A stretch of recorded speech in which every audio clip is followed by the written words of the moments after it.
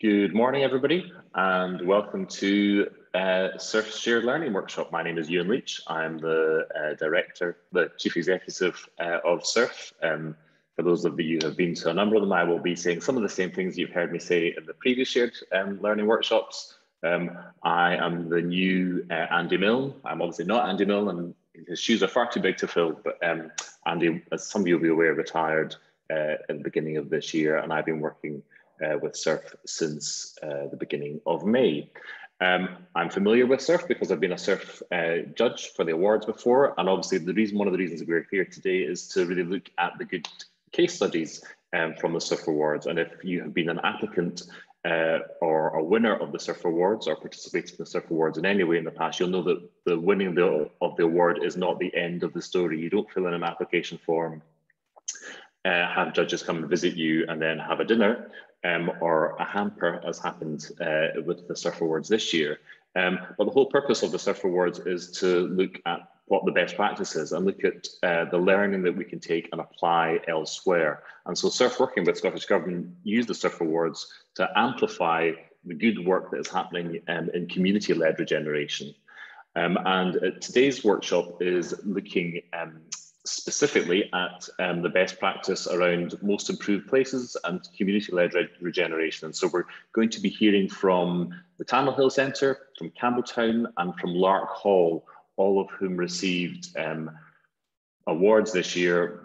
Tannehill for community-led regeneration, Campbelltown for being the most improved place, and Lark Hall for, it was a special recognition award for activities that took place during COVID. And what has been apparent in all the workshops that we've had up till now is that there is a lot of learning that has been taken from COVID, and COVID has also meant that people have probably permanently altered their operating practices altogether. So there are some positives that we're able to take out of the experiences of the past 18 months. It feels that it's a permanently increasing amount of time that we're saying that we're learning from this experience. So today's workshop is brought to you with the support of Scotland's Towns Partnership, Highlands and Islands Enterprise, and Architecture and Design Scotland.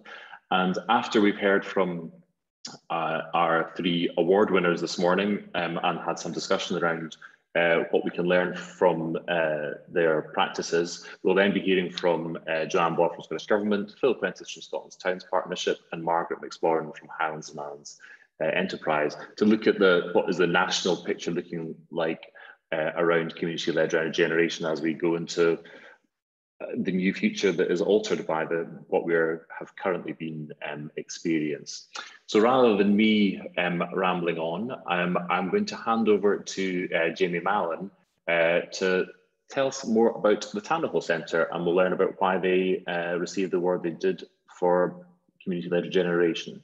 So if we can have Jamie, if you unmute yourself and you have successfully shared your screen, thank you very much.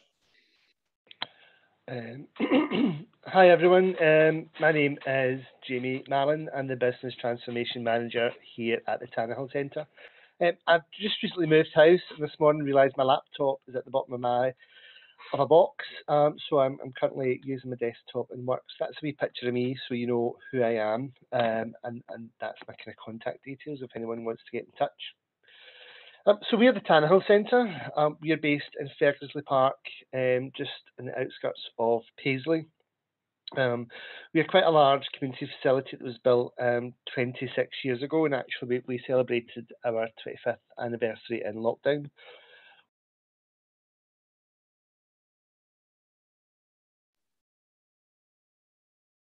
We've lost your audio, Jamie.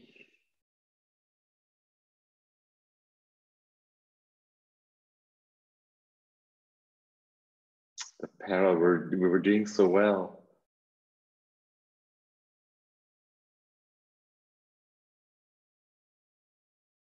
If Jamie's not with us, it might be that we switch to our next speaker, which I think is James Lafferty from Campbelltown. Yeah, I'm ready, Ewan. I can jump in if it helps. I can easily just I think, is it Chris is sharing the presentation for me? Okay, thank you. I've stopped Jamie's presentation. Thanks very much. I was so impressed the fact that he's moved house. We've managed to overcome a bit of a technical difficulty. But we'll move on to James Lafferty, who's from Argyll Butte Council, and he'll be sharing with us the learning from Campbelltown as the most improved place. James, over to you. Yeah, so Chris, are you okay to move the slides on for me? Just if I just say next each time, is that? Yeah, okay, so my name's James Lafferty. I've worked with Argyll Butte Council for longer than I can remember, probably too long. And I've been involved in the regeneration of Campbelltown for the last 15 years and been a local, certainly taken a lot of enjoyment out of the job and where we've now got to. So I'm just going to run through some of the place-based regeneration work that we've been doing and highlight that it's certainly not been all me, even though it may sound like that in the presentation. There's so many people being involved that you'll hear about. So I've got a lot of slides, so I'll speak as quickly as I can and run through them. Okay, next, please.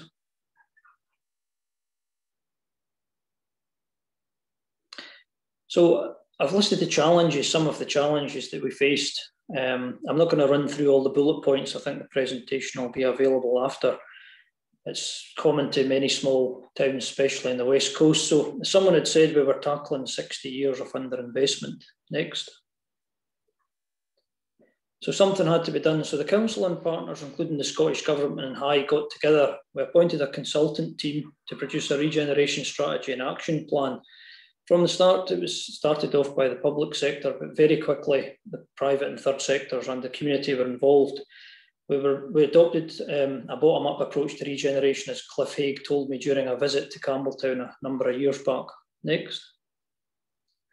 The first big project delivered in 2006 was the Equilibrium Leisure Centre. This gave people in the town a bit of confidence. Next. We were fortunate to tap into some major infrastructure works with government and European funding to support industries like the renewable industries and other marine aquaculture and so on. This led to a number of road improvements, works to the new quay and so on. Next. The roads depot was removed from town, out of town. There was a new gateway road built that enabled ACA to build affordable new homes to a high standard right in the town centre. Next. Through the CORD project, the berthing facility was enhanced. It's led to an increased number of visiting sailors who are waiting in the town longer. We also carried out a number of public realm improvements. Next. This is the main part that I've been involved in, the heritage-led regeneration. Over the last 15 years, we've merged 3 separate projects into one last project somehow. And it's worked really well. And I think that's maybe something we should note is the long-term investment can make such a difference. At this stage, I want to highlight the role played by our funders, particularly Historic Scotland and the Heritage Lottery Fund, for the support they've given us over the years. Next. I brought this slide to the start because it's so important to have a base in the town centre. As you can see from the bottom right photo, a lot's changed since 2009. That's Fergus Murray at the back there as well. So it was an open door approach we had, and we had local contractors, community group members, councillors, building owners all popping in and out constantly. But we kept a wee book, and it's actually filled now, the visitors book. So we actually subleased part of the office to the South Kildare Development Trust, who I'll come on to in a wee minute. Next. Initially, we couldn't give the money away in Campbelltown. People were so suspicious of this grant funding that was appearing, and lots of people didn't even know it was a conservation area. So we really started with small scale works, which a number of quick win projects like external doors, railings, windows, that type of thing. Next. Shop fronts improvements. This was the first batch done over 12 years ago. These businesses are still thriving now. The one on the bottom, the numero D business, expanded into the unit on the left, employing more local people. Next. We then moved on to community projects, carrying out repairs to community buildings. This helped raise awareness of the projects and what could be done. And it also fostered a number of partnerships with external group members who ended up helping us out at events and things in the future. Next. The first large project we did was delivered. The building was owned by the Kintyre Amenity Trust, the former schoolhouse, and the project was managed by the Strathclyde Building Preservation Trust. We had a wee project team, myself and someone from High were involved.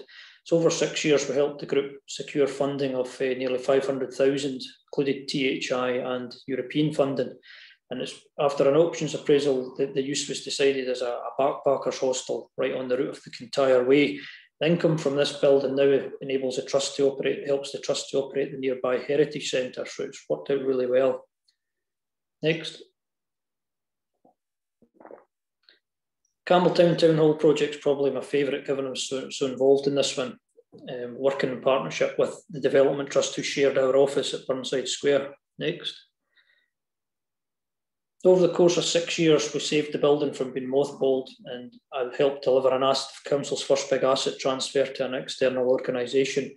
Things were going really, really well for the trust up until the pandemic. I'm sure it'll recover from it. It's been obviously difficult, like a lot of groups at the moment running properties. This one included a big grant of £1 million from the big lottery fund and THI and cord funding. Next. One of the big problems we faced in Campbelltown and led to the disrepair, but there had been no factoring for over 20 years. So we tried to come up with a strategy to tackle this because it was obvious that no factoring companies were going to set up. So we initially did some free gutter cleaning works and maintenance events just to raise awareness. We then produced a tenement guide, not a maintenance guide, which is already out there anyway from Historic Scotland and so on. It was more about how owners could get together. And the key to this was forming owners associations. We've now got 30 in the town centre looking after properties. We actually made it a condition of our grants for tenements that you had to have an association. This then opened up a door to a small grant from Housing Services for a tenement condition survey and report, which helped with developing these repair projects. Next. The first few tenements were quite sort of low scale. It was more about improving the appearance of the place. We used silicate paints. I've got to say that this paint still is good 12 years later if it's applied properly, which is a good lesson. We're also fortunate enough to be involved in the £4 million renovation of the Royal Hotel overlooking the harbour. Next. This building had been put into disrepair, affecting the properties on either side. The owner of the ground floor secured the rest of the property from the Crown, and through THI funding, they carried out a full internal and external refurbishment. All these properties, all these tenements were fortunate to receive private sector housing grant from my colleagues in Housing Services. So it was a real partnership approach. The three-way split worked really well. The cars are THI funding, housing money, and the private owners' contributions. Next. This building sits next to the town hall and was faced with demolition. There had already been 3 closures of the street affecting neighbouring businesses. We originally engaged with the existing owners who made it clear that they weren't willing to be involved in a project. So over a number of years, we managed to obtain consent from the council to actually got a back-to-back legal agreement in place where we secured the title, and within an hour it was transferred to a developer, McLeod Construction from Gilphead, who come in, and with the help of THI and council grants, they brought it back into use. 4 high-quality flats and 1 business that's since expanded. It's won a number of National Empty Homes Awards, Scottish and National Empty Homes Awards, this property. And this is, I should mention, the Area Property Action Group. It was originally an informal group of officers from planning, building standards, housing and so on who got together, but it's now been formalised and we meet regularly. There's one in each of our 4 council areas and we're there to tackle problem buildings. Next. This property, I was going to show a number of slides now, all of which have been subject to full repair and conservation communal repair schemes. Some of them will touch on as some of the other wee aspects to these projects that saved over 60 homes and 30 businesses in Campbelltown. You'll see the amenity deck on the right-hand side. In Campbelltown, there's a number of properties with rear first floor amenity decks serving as extended areas and roofs for the backs of the commercial premises and communal areas for the flats. These were all failing and had to be replaced. So we used the housing money to do that because it wasn't eligible for the CARS funding. So it's just been flexible about how you do things. Next. This property here, the interesting one about this, we had vacant units in the ground floor, so I built in an additional grant condition that meant that within so many months of the 6 months of the project completion, the owners had to have these units up to a lettable standard. It has now meant that they've all been leased out, apart from the pub on the left, which is currently under construction. Curry Doon were actually relocated from Gourock, so and they're doing really well in Campbelltown, so it's going great. Next. This is just some of the other units we've brought back into use. These are the top ones actually in the second half of this tenement, but what we found throughout the years was the sort of domino effect. When you improve one property, it quite often leads to the neighbouring one. These shops also benefited from the shop fronts, the town centre funding I'm just going to mention. Next. This was a really complex project. Boots the pharmacy and Bank of Scotland had spent a lot of money trying to repair this failing deck, which was water pouring into their back shop and into the pub in the corner. So after a number of years, we managed to get consent within the council to serve a dangerous building notice. The owners defaulted and we came in and acted as a client with a repair package using grant funding and owners' money. And it's delivered a brand new amenity deck, saving 21 homes and 9 shops. Next. The before and after at the top is the pub in the corner that had been vacant 12 years due to the water ingress from the deck. So that was now brought back into use as a seafood restaurant with 9 jobs. And both these tenements were subject to full repair schemes, working with the owners and their owners associations. Next. Again, a particularly complex project. The existing owners some of them made it clear they didn't want to participate. So we facilitated change of ownership through auctions and all sorts, and ended up with owners all willing to invest in the project. There was a dangerous building notice for the ballast in place for those balustrades in the top middle photo. We thought the balustrades were supported by the beam, but as you can see in the bottom photo, it stopped at first floor level, and that's the back of a shop unit. So it's really fortunate what happened there. So we delivered this one, and it's again the winner of a number of awards. There's a lot of young people, 3 or 4 young people who have actually moved into these flats and are working in the town centre. Next. In 2019, we secured the first tranche of Scottish Government Town Centre funding. We've since had a wee bit more. So 35 grants awarded for cosmetic works like painting, signage, so on. This was really just to sort of finish off. I could see a gap in what we'd done with all the external fabric repairs, but some of the shop fronts just needed a lick of paint and so on. So this has been really helpful. It helped 8 new businesses and brought 10 vacant units back into use. I've got all the backup for all these statistics. Next.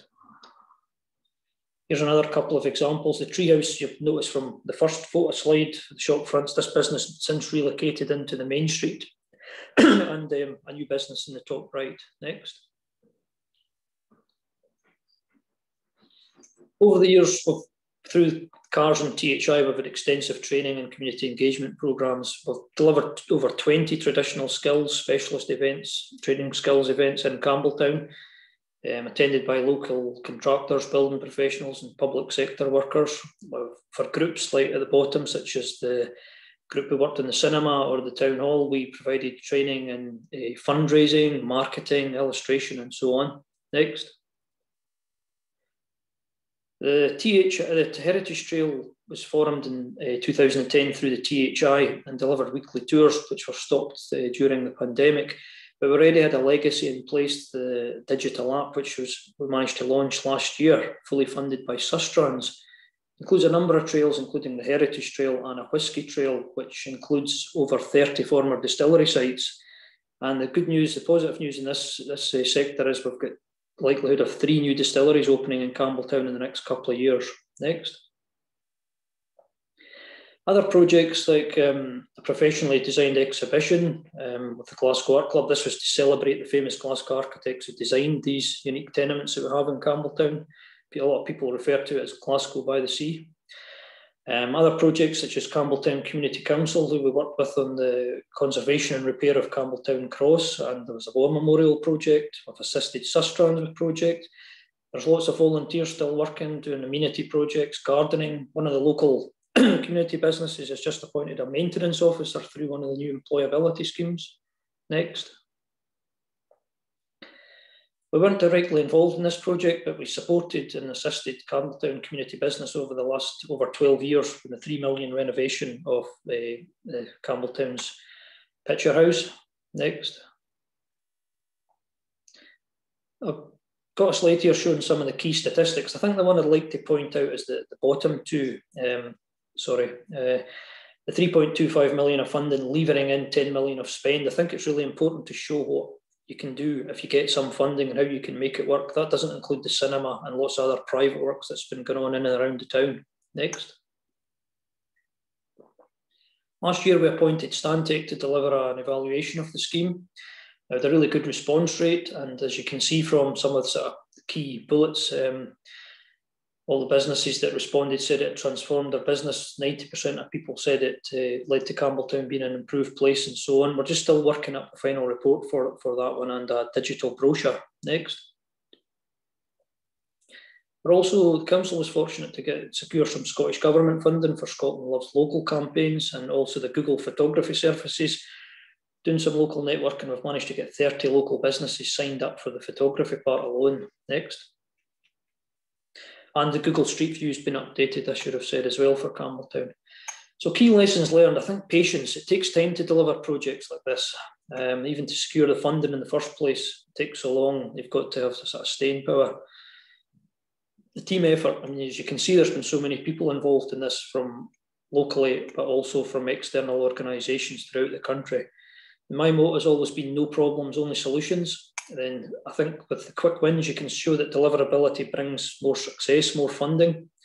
And probably I should highlight the role of some of the unsung heroes in the council, people that never get mentioned at any of the awards or anything like that, like legal, procurement, finance. You've got to have that in place. You've got to have these working groups in place and a close link with the council if you're not a council project. Some of the successes, I've just listed the bullet points there, they're pretty obvious, and there certainly is a renewed pride of place in Campbelltown, a really vibrant town centre.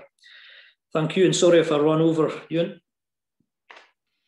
It's okay, James. I think it's totally clear why you won the award this year. It is an amazing transformation of Campbelltown, and I think there's a lot of points that we may come back to later. I think one thing that I'm particularly interested in is ownership being key. Ownership is often a cause of dereliction and neglect, and it's clear that a lot of the untangling you've done there around ownership, there's maybe learning to take from that.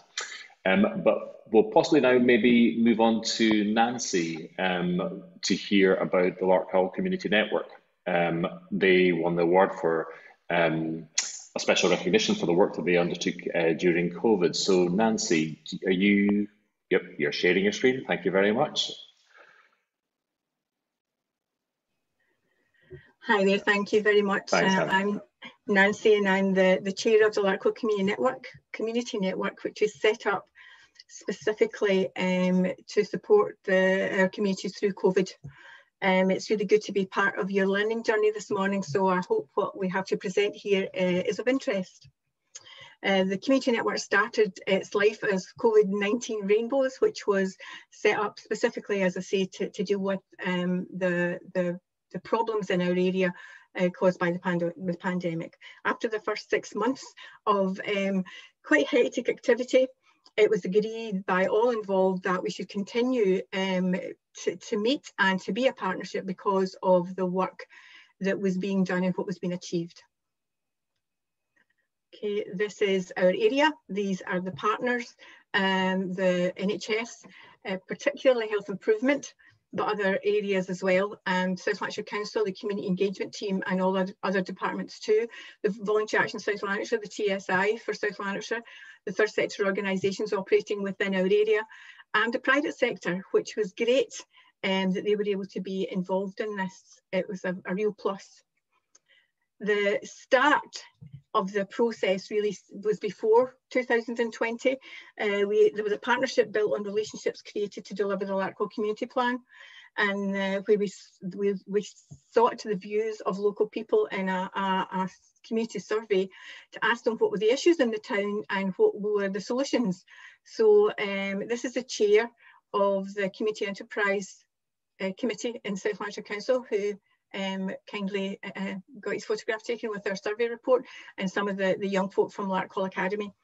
The relationships that were built here meant that we were able to trust one another. We knew one another, we could phone one another, and that then meant that when we moved into the next stage, then things were a bit easier. This is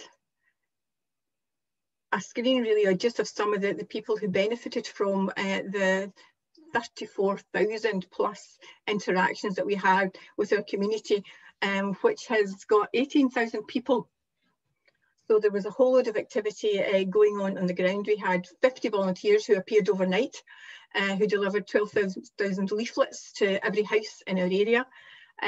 There were delivery of hot meals. Mr. T, who is Heart of Africa, you can see him in the middle with his family there.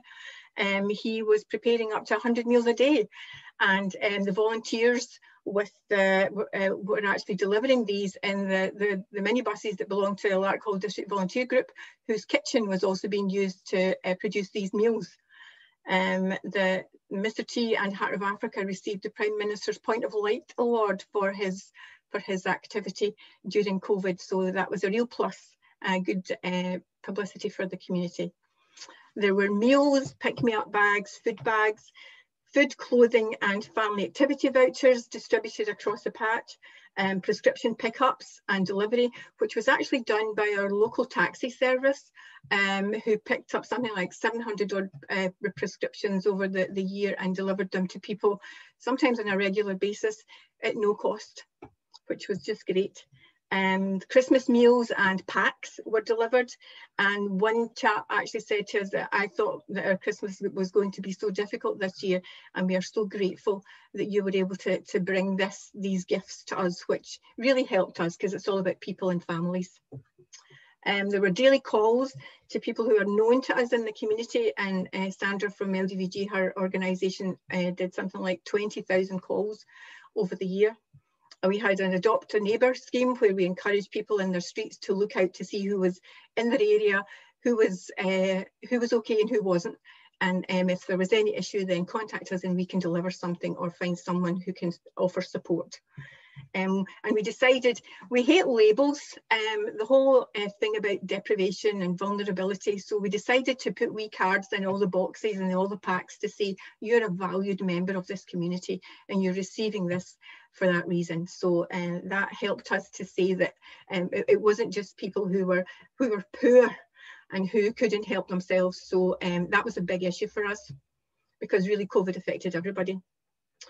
We received funding, I think for £100,000 I think we received from a number of sources, and this was managed by two of the partners, Larkhall District Volunteer Group and Larkhall Community Growers, who disseminated, recorded and reported on behalf of the network for that funding. The total investment that was created and leveraged from that was actually 3 times the funding that we received, and that was made up of in-kind contributions by volunteers, local donations, local partner contributions and local businesses. And this information has been pulled together into a report that is available for anybody who wants to use it. We can, if you get in touch with me, then we can pass that on. I'm a visual person, and this is kind of a simple picture of what this actually meant to me. Funders streamlined the processes, and so it was much easier to make contact and to have interactions. The interactions with their partners, particularly the third sector, was as equals in terms of the third sector. We were kind of seen as the sort of poor relations in the past, I think. Well, that's been our experience down here in Larkhall, and kind of feel that that changed as a result of our experience in the last year and a half. The inclusion of the private sector, I believe, opens up new types of support for our communities going forward. It's almost like there's a pool of people who want to help, they just don't know how to do it. And I believe that our network will enable that to be expanded and to work better going forward. The third sector was already on the ground supporting the community, and through this we've developed new ways of working together in order to make things better for local people. Challenges. Governance was definitely our first challenge. It was partnerships coming together at a Zoom meeting and hitting the ground running, basically. So while we all had our own policies in place, we were not a constituted group. And when new volunteers came along, there was no time or capacity to interview them, to take them through an induction process or to give them any training. So any information on who we are, what we were trying to do, what parameters that we were setting was done when we met them on the ground doing things, or by email, which was really, it raised a few issues, which we just tackled head on and quickly, and hopefully there's no repercussions from that. GDPR was a real issue, I think, for us, and the statutory services weren't able to share with us anyone on their books that needed help. And we were trying to make sure that no one in our communities fell through the gap, and we felt that that was a gap. And so we had to trust the partners themselves to actually help us to find who the people with specific issues were, and the schools and where they can't tell you who the pupils are or the parents are. We were able to give them things that they then passed out. So that was how we dealt with it on the ground. But I do think there is an issue with GDPR and this kind of thing going forward. And I believe this is an opportunity to look at how we might make that better. I fear that there are some people in our community that didn't get the service that they could have got because we were there on the ground, because we didn't know about them, and that's sad. Trust was an issue. It was key to all that was being done in the first months. And while some of us already knew one another and had that trusting relationships, lots of people came on board that we didn't really know. So there were a few hiccups in relation to that, because everybody comes with their own motives and their own ideas of what is the right thing to do. And because things had to happen so quickly, sometimes that sharing of information had to be done by phone calls and various different ways. So it could have been better, but given that it was an emergency, I don't see how we could have improved on it at the beginning. But as I say, we dealt with these things very quickly, and then we just moved on. Utility bill support was an issue for us because the mechanisms in place didn't lend themselves very well to what we were trying to achieve. I think there are new ways in place now, but at the time it was very difficult, and we didn't want to hand over cash. That was a bit of an issue for us. Encouragement through the stages, I think, was almost like personal to people. COVID messages brought fear and anxiety to many people. And there was confusion because things were changing. It was different in Scotland and England, and people just weren't very sure of exactly what they could and couldn't do. And as I say, there was a fear and anxiety, and part of our job was actually to help folk. Rather than deliver food parcels to the door, we started to deliver vouchers so that they could actually make the effort to go out and do some things for themselves when it was possible to do that. So that was a challenge, and it was individual because different people felt different things about the whole restrictions thing. Okay. Unintended consequences. Many things happened that we hadn't planned, we hadn't foresaw, and we couldn't ever have imagined. But in fact, I believe that we have a stronger community support structure in place than we had in 2019. We weren't thinking about this, we didn't plan for it, but it's there. There's a greater awareness of the value of community-led delivery services across the whole of Scotland, I believe. And the third sector organisations working at the coalface have been a treasure, in some cases only just discovered. And I think that they have the power to attract funding to approve an area for local people that perhaps wasn't really recognised before or appreciated. And I think that they have shown that they're not the poor relation going forward. I'm wondering really too if the name third sector doesn't really fit anymore. Maybe we're not really third in line. Maybe we could be renamed. So if anybody's got any ideas, we can band them about. Connections with amazing people. There was a lady that has an autistic child who became a volunteer with us, and she has such an amazing heart for other people. And she has shown that just ordinary people doing ordinary things can have such a huge impact in the lives of others when there's a great need. And she's gone on to be a volunteer with one of the organisations in the town. To folks in the public sector who've joined our meetings and caught the vision of what is possible in the future and gone away to think about how we can work together to make things better and to do it in a better way. Voluntary, the focus on volunteering, the 50 new volunteers came out of the woodwork, as I say. Some of them were on furlough, so they might be able to do evening stuff, but there has been an increase in the number of people who want to volunteer in our community going forward. And I think that if you take away all the volunteers in a community, I'm sure it'll fall apart. So I believe that this is a thing that we need to build on. It's happened, people have been aware of it, so I think we need to build on it and grow it going forward. Good publicity. That was something that we hadn't really reckoned on either, but it's really great that the people who worked very, very hard on the ground and took risks to a certain extent, going to the door with masks on to hand things over to people was risky. But however, all was well and there weren't any huge incidents. But it's great that these people can be recognised for the work that they've done, and that our community and the reputation of our particular community of Larkhall can be changed in a positive way, which is good. I was trying to think what actually made this work. What was it and underlying things that made it work? And one of the key things was the existing relationships. The relationships locally and with those people in the public sector that we had already had relationships with, and some of the funders that we already knew was a key part of how this developed. It helped us to move quickly. And we spoke to one another, we knew each other, we trusted each other, and we were able to start talking about it very quickly.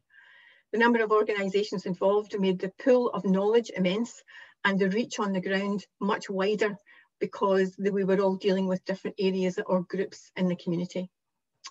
Even the local churches who had a Christmas appeal expected to raise something like £2,000 and they got 4,600.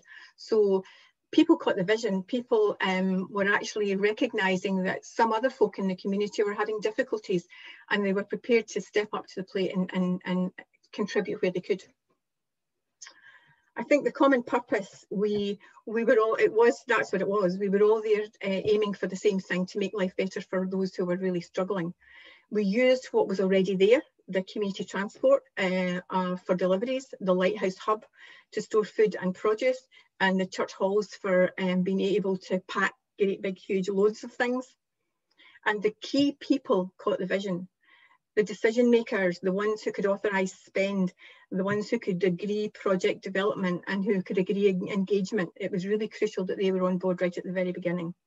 There was a steering group of 5 local third sector organisations who met regularly to assess what the need was and how that changed over the, over the course of the year and a half. And that leadership was crucial, and it's still there. Okay, the future. As I say, in the early stages, we didn't have any governance. We just hit the ground running and did the best that we could. Now we have been working with P4P and we have a memorandum of understanding and operational processes in place to take us forward. We operate with subgroups. One of those subgroups was social prescribing, and the NHS brings in the link workers. So we did a 6-week weekly meeting of this subgroup, looking at what's happening on the ground, what can the local third sector organisations contribute, where can people come to be supported on their personal wellbeing journey. So that was actually hailed as something very positive in South Lanarkshire because we were the only town that did this. So the girl who came into Larkhall had something to start with where the other workers had to start from scratch. And at the moment that seems to be working well for the community. We will welcome new partners. Anyone who wants to do anything to improve the quality of life of people in our areas, then they're welcome to come and join our partnership. We will deliver joint projects. The Larkhall Community Plan will come under the umbrella of Larkhall Community Network. There's a town centre project. We've got some funding to do improvements to the town centre, and that will come under the auspices of the network as well. We will continue to share knowledge and information within the guidelines, of course, and that is a big plus because, as I say, there are lots of organisations dealing with lots of different age groups, so bringing all that together is a big plus. And we will continue to promote the town, the area, and the value of equal partnerships, which I think is really crucial going forward. Okay. Lastly, the pandemic has brought so much heartbreak, lots of fear and anxiety, but there are lessons to be learned. And there are real gems of opportunity that we hope when we look back in 5 years' time, we'll be able to say that these were recognised and developed. And we believe that together we can make a difference. Thank you. Thank you very much, Nancy. That was fantastic. Lots of things within there. I think some of the points you made around us being able to take risks, and that was something that happened across the pandemic, that accepting that risk can happen, but the way you dealt with things head on, also very important. And even I think you're rightly pointing out the title of third sector, you know, it embeds a power dynamic there, which is probably problematic. But we'll move quickly on or back to Jamie Mallon, who I think we have back in the call. So if Jamie, if you unmute yourself, and I think Chris is going to share your thing. So actually, Jamie, I know you were talking, you didn't know we couldn't hear you. So we got to the point where you said that you had just celebrated the Tannehill Centre's 21st anniversary. Hi there, can you hear me now? We can hear you. Excellent, excellent. Sorry about that. Yeah, so we celebrated our 25th anniversary in lockdown. So where was that? I've lost my place. So the centre had transferred to community ownership in 2006 and become a subsidiary of the local housing association.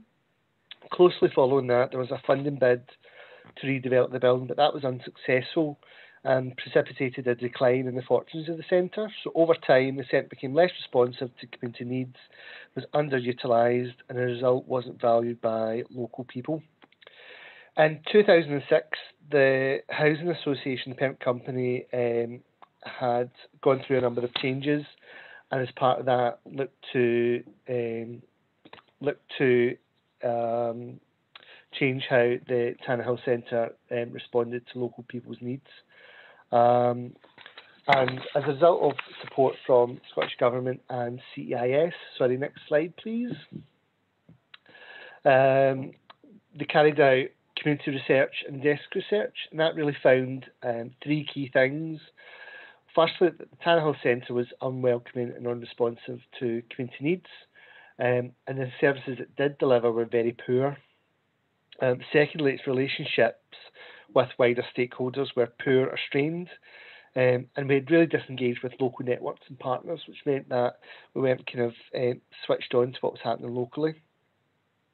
And these together had a real significant impact on the reputation of the centre, to the point where, whilst it was deserving of criticism, many of the issues local people and stakeholders had with the centre were kind of based on untrue assumptions.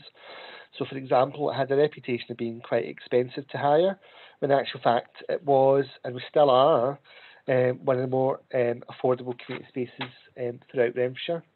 Next slide, please. So, our executive committee brought in a new leadership team, which includes myself and a number of my colleagues, and adopted a 3-year business plan.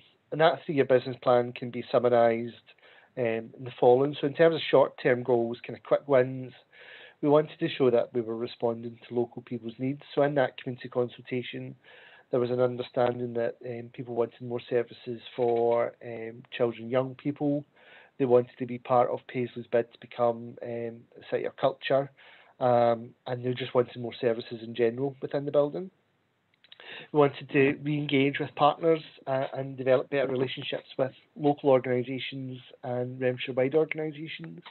And we also wanted to show that change was taking place. We wanted to make sure that was visible. So we changed quite a lot of how the centre looks as you come in. In terms of medium term, the focus was more on raising awareness of us and what we do, looking to attract funding to other services, and then to deepen the impact of our work so that every penny we were spending had an impact. And more long term, we're looking at how do we generate income from social enterprise activities, how do we sustain funding we attract, and lastly, how do we redevelop the building, because it's 25 years old, it's had no investment. If someone slams the door in the next room, my phone goes off. So yeah, it's in much need of some TLC. Initially, our successes were rather mixed. So in terms of short-term stuff, partnership working, we worked really well. We were able to make visible changes, but we also started to deliver services in response to our community consultation, but people weren't accessing them. And we didn't really understand why. So we then went back to people and just started having conversations. And it's at that point our kind of understanding of what people needed changed. Next slide, please. So a local activist kind of said to me, for all my life, I've been told that Ferguson Park has been regenerated, and it's had waves and waves of regeneration, but I'm still living in a community riddled with poverty. When does this regeneration come to an end? And for me, I think this quote sums up many of the frustrations and tensions that local people feel when professionals like myself come into Ferguson Park and say, right, I'm going to deliver this, I'm going to change things, etc., etc., etc. Then we move on. So reflecting on this, we took a very different approach, and that's when we started to engage people in far more informal settings and conversations. So as a result of this, our kind of short-term aims dramatically changed, and it was more about working alongside people in groups to deliver services instead of delivering services on their behalf that they can then access. So our kind of a change approach, I looked at it like this. Next slide, please. So we were able to access funding to run a kind of arts festival, but what we did is we managed the relationship and we sourced artists and we paired them up with local groups and organisations to design a kind of artistic and cultural intervention within the community. We also developed what are called SRGs, self-reliant groups. So we worked with an organisation called Weevolution to set up SRGs. So these are groups that come together to support one another, learn a skill together and use a skill to generate an income. So we had people making soap. We've got Andy who made his mum's ginger wine for Christmas. We had sewing groups, etc., etc. We also ran a youth participating budgeting programme. So we had £25,000 and it was local people who decided how that should be spent. So they set the criteria. It was local people who came up with ideas for what could be funded, and it was local people who voted on which of those projects should be supported. And what we quickly realised is that we were acting as a community anchor, and we realised that that's what people were wanting. They were wanting an organisation that could support local people take action rather than deliver services on their behalf. Next slide, please. And a kind of key realisation of that is local activists I mentioned earlier on kind of said a lot of money has been spent in Ferguson over the years. However, this is the first time that local communities have decided what we need and what resources we need to achieve this. So in terms of moving forward, again, there's nothing new in what we're doing. We take an asset-based approach, building on the strengths of the community, such as its strong community spirit, deeply held sense of identity and determination to be self-reliant, and much like Lark Hall, Ferguson Park has an unfair reputation, and what people say to me is actually there's lots of elements of Ferguson Park that people would love to have in their own community but they don't have, so we talk about that. And whilst that's standard practice for community development workers, for a community that's experienced that constant media and professional attention due to the poverty and deprivation it's had, it was quite refreshing to the local community for us to be saying, well, no, here's your strengths, here's what you're really good at, let's focus on that. We constantly communicate to folk that we're not here to tell them what to do or how to do things. Instead, we're here to listen and support them. And we make sure our actions kind of reflect this. Next slide, please. That's then had a kind of an impact on our medium-term incomes. So in terms of funding, we've been really successful in attracting £1.2 million. And again, rather than that being money that's just kind of focused on the centre, we try to act as a magnet. So we try to kind of bring money in, but also look at how do we make sure that that reaches all parts of the community. So for example, through our participatory budget, through our community development programme, and also through our volunteering programme. So we provide local groups of resources. We also provide local people with the opportunity to develop their skills. And during lockdown, our volunteer numbers grew to over 60 people from about 10. And our volunteer opportunities are open to anyone. So that could be those volunteering in other groups. It could be those who are yet to volunteer but want to develop a skill, so they can then put that back into their local community. And then there's the recognition. So we have developed wider awareness. People now approach us and say, we want to work with you.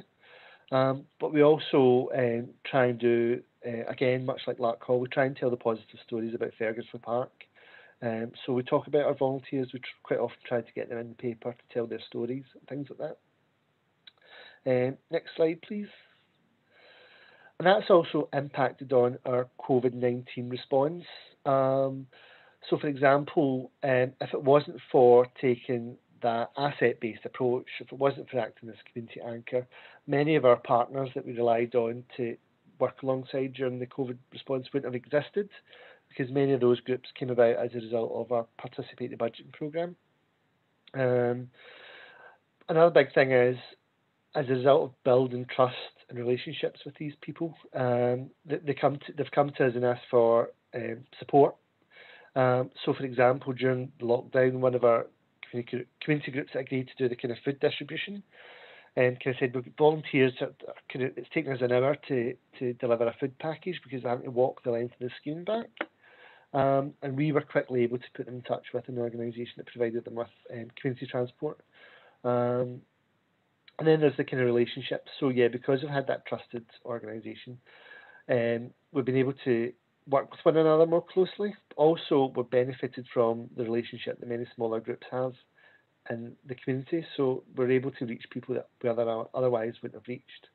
And again, kind of reflecting some of the stuff that Lark Hall kind of spoke about earlier on, that you were kind of benefiting from that kind of network of skills, that network of experience. Next slide, please. It's also changed our longer term plans. So we're still looking to redesign and redevelop the Tannahill Centre, but we're looking at it now as a community anchor organisation. So how do we use our building better to support smaller local groups? You know, do we have spaces for them to store their goods? Do we have spaces for them to meet? Do we have spaces for them to act as kind of small office spaces? In terms of social enterprise activity, again, we're not just looking at ourselves, we're looking at other organisations. So could we support other small local groups become more sustainable by supporting them to, for example, get a contract with a local housing organisation to cut the grass rather than ourselves? Is there stuff we could be doing collaboratively? Is there stuff that other people are better placed to do? And again, looking at how do we secure long-term funding, and again, that's not just about the Tannahill Centre, it's about how do we continue to act as that magnet to pull in resources and disseminate that out into the wider community. Next slide.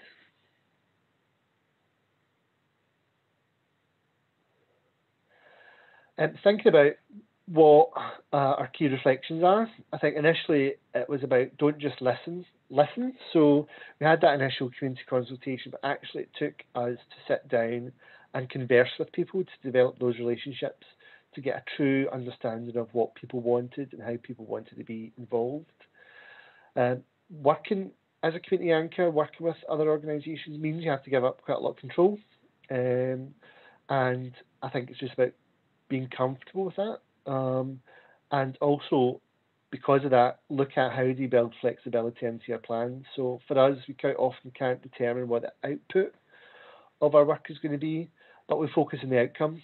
So, for example, if we're submitting an application for funding, we aren't able to say, here's the events, here's the activities that will be delivered, but we are able to say, here are the organisations we're working with, here is the number of volunteers, here are the skills people are going to develop.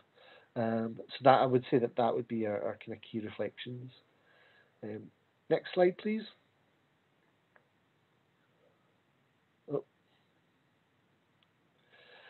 So that's me. Apologies for the earlier technical issues. I would welcome anyone to come along and visit. I would welcome folk to kind of look at our Twitter, Facebook pages.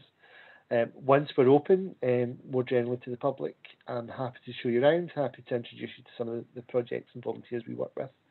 And I would encourage you to keep in touch. So thank you very much.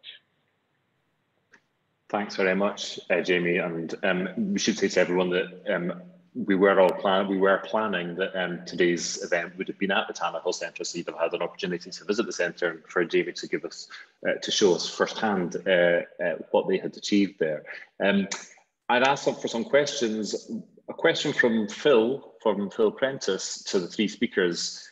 What's the biggest barrier for you? You've all been quite solution focused, but what has been the biggest barrier? James. People dealing with personalities and people and how to overcome that. Okay, so that's an interesting and probably identifiable response. Nancy. I think probably the credibility and trust that people might have in organisations as small as ours trying to do something in our community. I think we probably aren't seen as really having been of any worth in the past, or very much. And I think when we come together with bringing skills and knowledge together, then I think people have actually had to sit up and take notice of what's happening in our communities. And I believe that that is a really good thing going forward. And I think it's something that we really have to build on. And I have to be honest and say that I think in the public sector, I have noticed that there are changes. Some of the people that we're working with now, their attitudes are changing and that they want to sort of engage with us. I hope that runs through the whole patch, but hey, Rome wasn't built in a day. Okay, thank you very much. And Jamie, what would you say the biggest barrier is? I would agree with both folk. I think for us, people and personalities was a major issue. What was really refreshing about the COVID response is quite a lot of people put their issues and personalities aside in order to achieve a common goal. So I think my learning from this is actually if you've got that common goal and if there's leadership around that, you can overcome those issues. Sorry for being solution focused, but well, that's a good thing. but you've all actually, I mean, you've all talked about some, the relationship thing. I mean, is a slow thing. It's not relevant to funders, and the time that sort of aspect of community development work or placemaking takes is important. Another question that's come in from Margaret McSporran is about how strongly you've all stressed collaboration being, but she's asking the key learning in establishing and keeping collaborations productive and positive. So I think actually some of you have talked about COVID being really collaborative and positive. How do you think you can maintain that?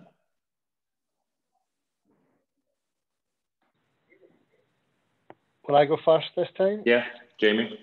I think it's about making sure your collaboration and partnerships are relevant. So I wouldn't force it.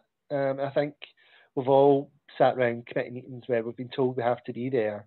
There's diagrams, there's strategies, there's plans.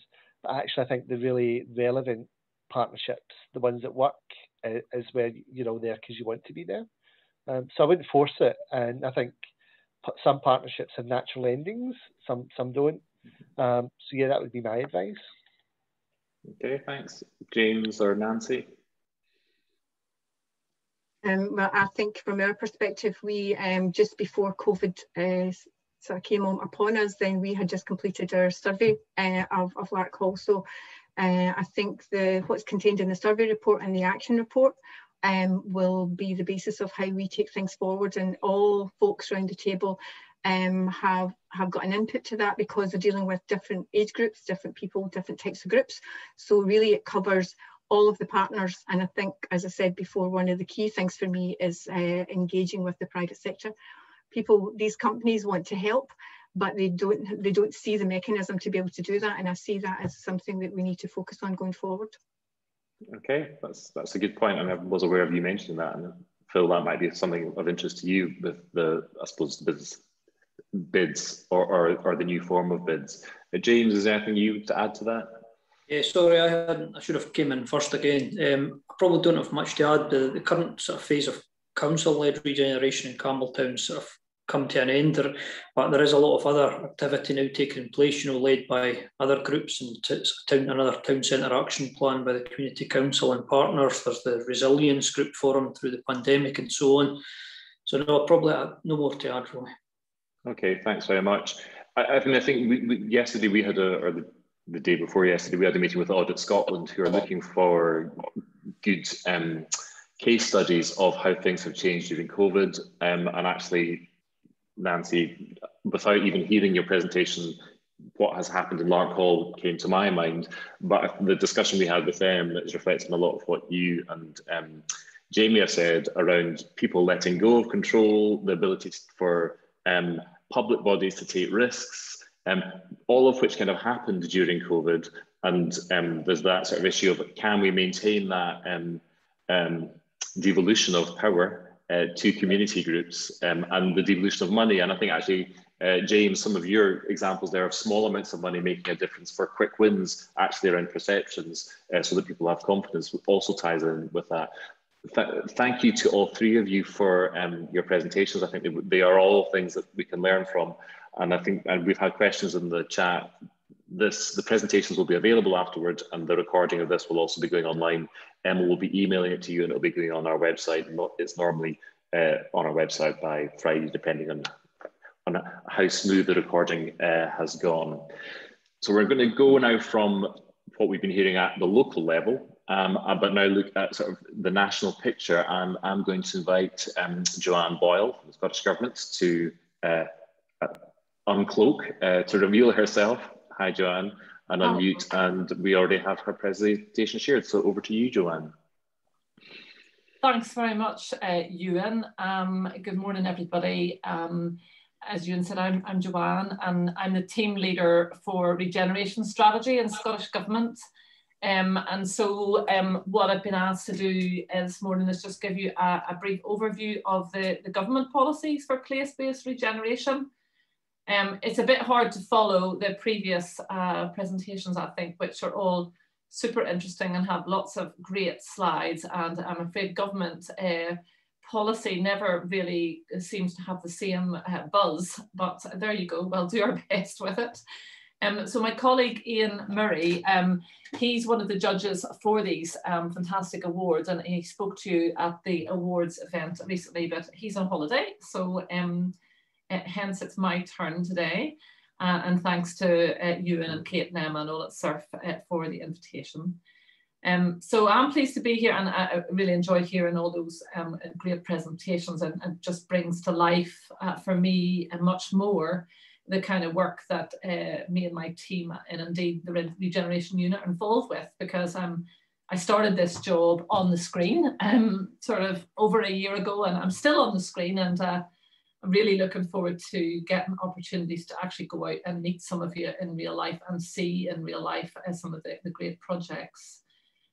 So, you know, today what you're trying to do to showcase and share things that work and things that don't work so well is really important to go forward, inspiring others and helping others learn. And it also, what it does is the feedback that we get on that really helps us in developing policy and in working with ministers and in working then connecting across with all the other organisations and sectors.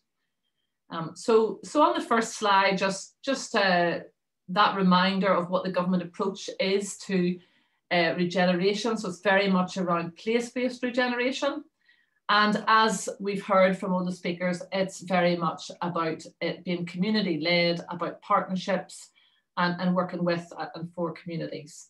So that links to how that's set out in the place principle, which is the kind of government principle or policy on that, which is built in to all the strategy documents that we've got and beyond into local government, etc.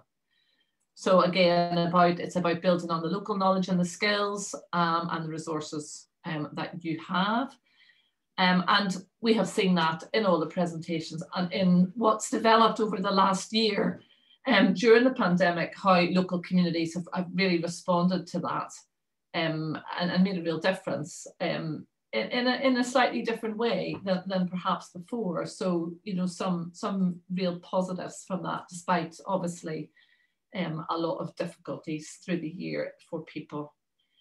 So, I mean, thinking about place-based regeneration, you know, obviously got to think straight back to the outcomes, it's a means to an end, and the end goal is, you know, if I was to put it in one phrase, it's about an inclusive net zero economy. So we can think about that in terms of all the ingrained economic, environmental and social issues that we've got in communities which have suffered from disadvantage, remoteness and other challenges. But yeah, I think that's where we're trying to get to, is that inclusivity, the challenges of net zero and the economy.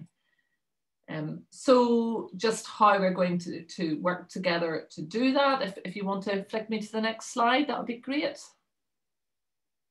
So the government initiatives around this is, I'm sure you've all heard about the place-based investment programme. So it's a new programme, but what it's trying to do is pull together what we've already got and build on that. And so there's 325 million to get that going over the next 5 years.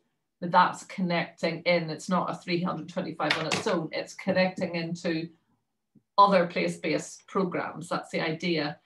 And I think it was mentioned in the talk, the need for long-term investment. So at least this is a good thing. We at least have got that comfort that it is a 5-year programme, and hopefully it will go beyond that.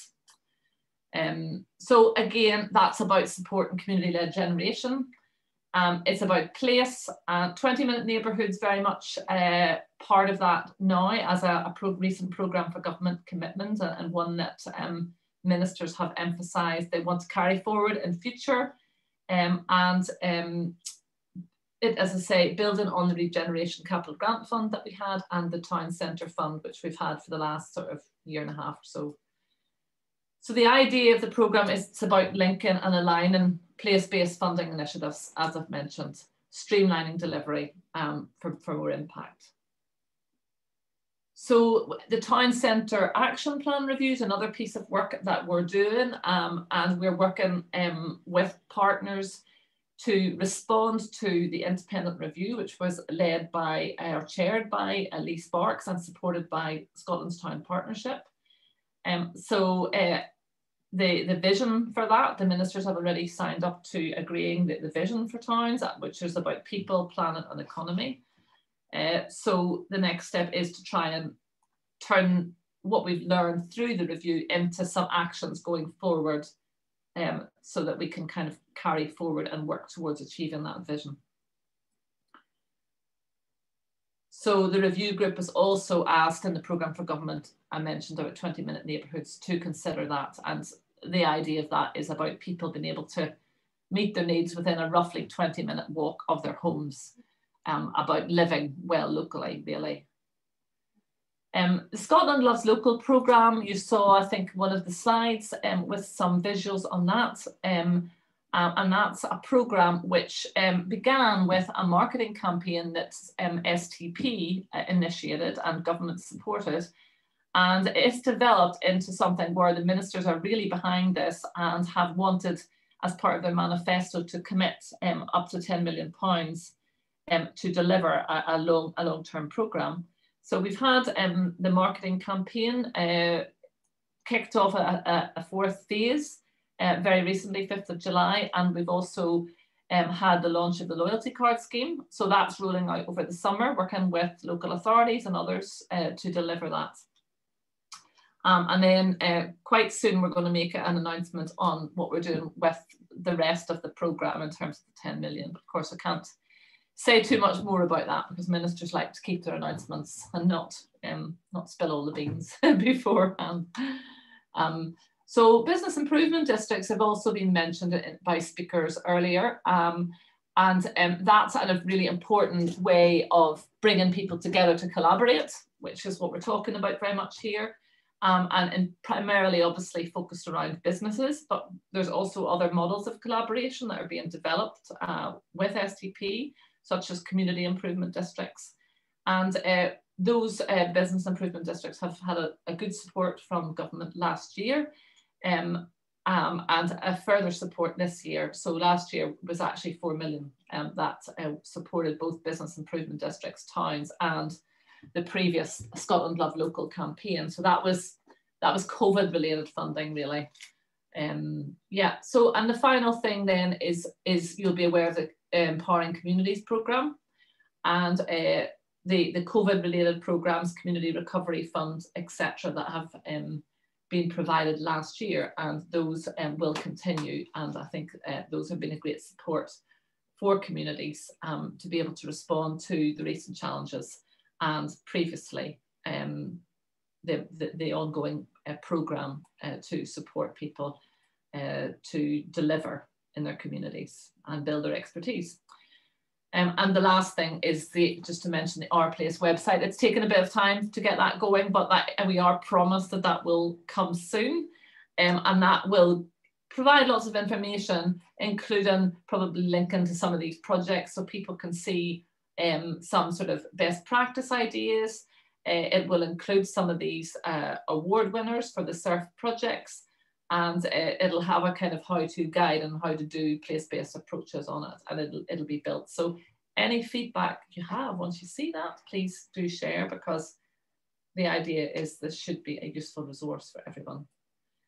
So I hope that kind of run through helps demonstrate what we're trying to do around place-based led generation with you and our commitment to that. And thanks again to SURF for all the hard work on the awards and for pulling this, this session together today. So I look forward to seeing the continued future projects and hearing about all the learning and the sharing that has contributed to those successes. Thanks very much. Thanks very much, Joanne. That was great, and great to see a sort of long-term sustained investment in place-based regeneration with the areas that you've highlighted, which I think we're probably all aware of, that these are the priorities, not just for government, but for the planet. And I think the projects that we've heard from, I think I'd say is looking at a note that I had on Campbelltown was that it's been a sort of 14 to 15 year long project of investment to turn Campbelltown into the phoenix that it is today. So it is quite a long-term project, and also I suppose reflecting on what Jamie said from the Tannehill Centre, and people saying, when does this regeneration actually end? And I suppose it's making tangible outcomes achievable. But also I'm conscious of James in the chat referring to catchy buzzwords, and obviously 20-minute neighbourhoods are the catchy buzzwords of today. A sense of place has also been a catchy buzzword. SURF is the host for the 20-minute neighbourhood practice network. We'll put the link into it, which we'll be meeting next week for the first time, which is a catchy buzzword, but it seems to be one that captures people's attention in a way that people can understand a 20-minute neighbourhood conceptually, maybe slightly better than the place principle, which is good, but maybe more theoretical. But the 20-minute neighbourhood seems to have something tangible about it. And if that goes into the national planning framework, then we have at least a 10-year commitment to deliver up, to focus on a particular place-based policy. But thank you very much for that, Joanne. We'll move swiftly on to, I think it's Phil that is next. And Phil, can you spill the beans? Joanne said she wasn't going to spill the beans on what ministers want to do. Phil, you're surely going to spill some beans. No, I've just eaten all the beans. I didn't get any breakfast, so I put some beans on my toast. Joanne knows me better, that I would never spill her beans or the minister's beans. I'm going to try and share my screen if that's possible.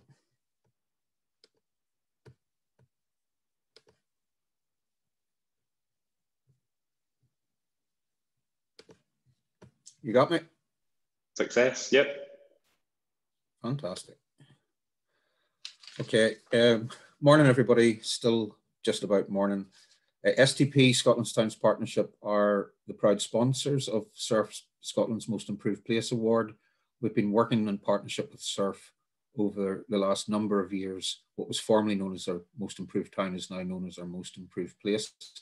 I think it's really relevant because there just is a growing recognition of the importance of place on the economy, on the environment, on people, the culture, the heritage, the health and well-being. So place and the Scottish Government's approach to place now, I think is one of the most innovative in the world. What's growing in terms of what's apparent is community has a massive role to play in all of that. I mean, these are your places, so if you're not prepared to fix them, don't expect somebody else to come along and do it. I think that's the key message, that The art of the possible that's been discussed with the former last year's awards winners really important, you know, to showcase what can be done with collaboration, with leadership, with a bit of innovation, with patience.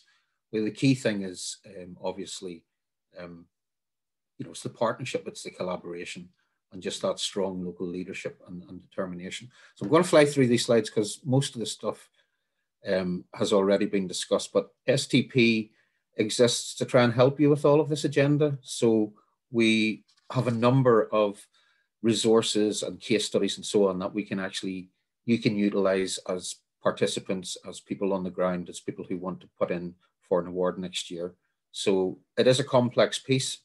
You can see a snapshot of our membership, everything from, you know, the absentee institutional investors who own our shopping centres through to social enterprises, transport, energy, digital, community, culture. So we try to connect all of those threads together, which gives us a knowledge base that we can help you ultimately whenever you're looking at localized solutions. Quick fly through last year, the last 18 months or so, started off with the capital boost for towns, followed up by COVID, then landed, we had our Bids Recovery Fund, we had our Towns and Bids Resilience and Recovery Fund. There was a further injection by Scottish Government later in the year for more capital investment. We had the Love Local programme. Obviously, we were running the New Future for Scotland's Towns Review to sort of try and encourage a step change in our policy approach. And as Joanne's already pointed out, there's been a major step forward in terms of a place-based investment fund of 325 million, 140 million of which has already been allocated to local authorities for specifically for their towns. We are the host organisation for Scotland's improvement districts.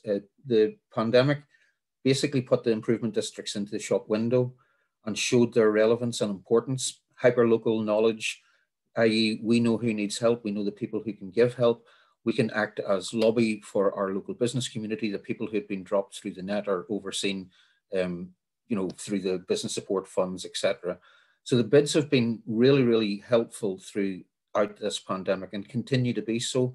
So just bear that in mind that, you know, the new models that we're trying to push, the Community Improvement District, that's bringing the community. So for example, the Development Trust, the Community Council, alongside the businesses, alongside local authority, alongside the corporates to say, look, this is our place. Collectively, we've got a role to play. And maybe the community's better at bringing in national lottery funding or Scottish Government funding, investing in communities, etc., the recent Community Ownership Fund. The businesses can bring in a revenue stream that can employ staff and get things done on a day-to-day basis. So it's taking that more holistic approach. And even in some of the smaller towns, we're seeing business improvement districts really stepping up to the plate and doing a lot of good work. So not only is there the Community Improvement District, but we've got the UK's first Digital Improvement District. We've got the UK's only Food and Drink Improvement District, and we're seeing a big growth in tourism improvement districts as well. So the models there, it can be flexible, it can be the traditional city centre, it can be a town, but it also has a number of variants that we're trying to explore further and encourage. This is the review that has been referred to, New Future for Scotland's Towns. There's been a very wide engagement across social sector, looking at inclusion, thinking about net zero, looking at a change in demographic, thinking about COVID, post-COVID environment, looking at all those opportunities and trying to weave them into what will become the next town centre action plan later this year. So things are moving. We are taking account of all of the change in dynamic across society. I would encourage people just to go and have a look at that. You can find it on the futuretowns.scot website. There's a dedicated website towards it. There's a simple read, there's a more detailed read, but even just go in and have a look at what we're trying to achieve here. And I think it'll give you all encouragement. Series of sort of short focused recommendations. Love Local has been mentioned a few times. I'm going to show you a video just to try and encapsulate what we're trying to do here. It's going back to that story. You as a community own the place that you live in. You know, you're not just a bit part player. You have to step up to the plate and take ownership and work in collaboration with all of the other stakeholders. Love Local is about how we will be living our lives in the future post-pandemic. We will be traveling to work less often. We'll be staying in our local locations more often. We need to think about rewarding our retailers, our reconnecting with green space, our local communities and being kind, etc. The stuff that Nancy talked about in Larkhall and Tannahill and James down in Campbelltown. So let me just play a wee video and then I'll just bring things to a close in a couple of minutes.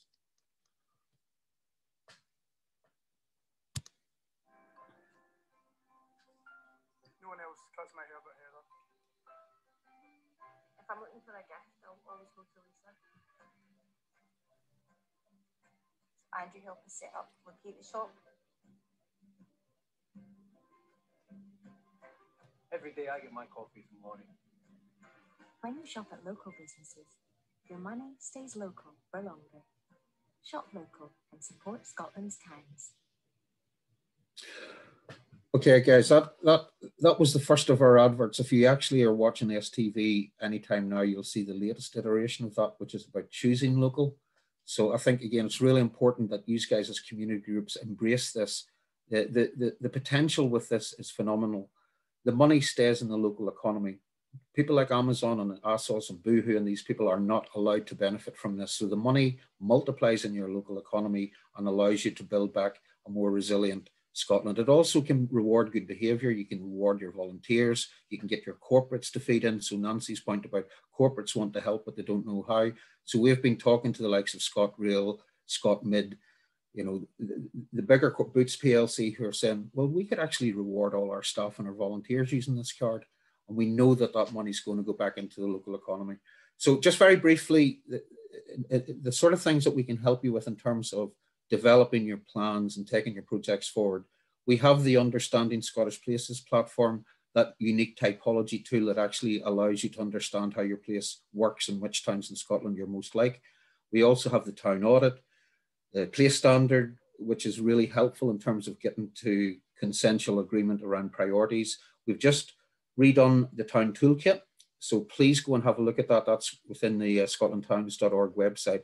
But a fantastic resource that shows you how to eat that elephant, how to make that first step. Where do you get your money from? What sort of legal structure is the best to take your projects forward? So it's a real encyclopedia of knowledge, a load of case studies to actually provoke inspiration and to help you with your journey. We also help Scottish Government to issue funding. You host a lot of good case studies, host the workshops, and probably the most important thing is our network. So whenever you do hit a brick wall or there's a particular problem, please feel free to come and contact us because we have a load of connections that can help you. So hopefully these stories and inspiration and passion can actually help inspire some good applications this year. I'm going to sign off with another buzzword, and this is going back to James' point about the difficulty of people.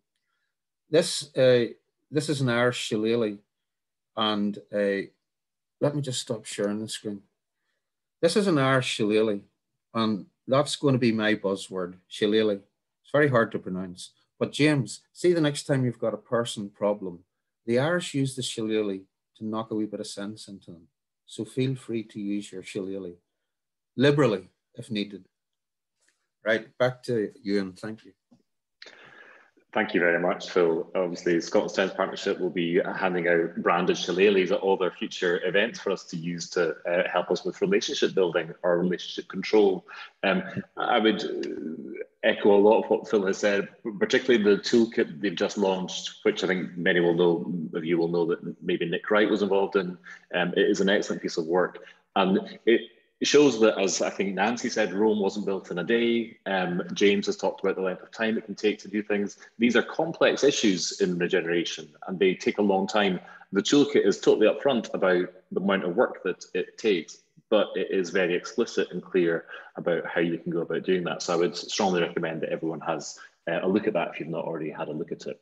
I'm now going to move on to our final speaker, and that's Margaret McSporran from Highlands and Islands Enterprise. Margaret, unmute, and Chris is already sharing the presentation. That's great. Thank you, Ewan. Thank you, Chris. I'll just say next as and when. Folks,